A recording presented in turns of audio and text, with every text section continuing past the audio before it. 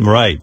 It's good stuff, right? Yeah. He was a lot of fun. I wish he'd come back. I know. We miss him. Yeah, I had an idea for a bit the other day, and I said, do you think he could get Evil Dave? And they said, no dice. We can't. If we call his house, his wife just hangs up the phone, or he hangs up. Somebody hangs up. Especially me, by the way. I'm the enemy. Yeah, what was that I wanted to do with Evil Dave? You wanted to do, we want to have it right here. We wanted to do a viral video, goofing on the Rex Ryan video with the feet. Yeah, I thought it would have been funny if, like, you hear Evil Dave's voice, but it's like Dave with, like, a woman with her feet. And we stick it up on YouTube. And everyone would say, hey, I think that's David Letterman. See how far it would go. I've done that about 5 times, you know. It's my new version of the phony phone call. I've never told anyone about it.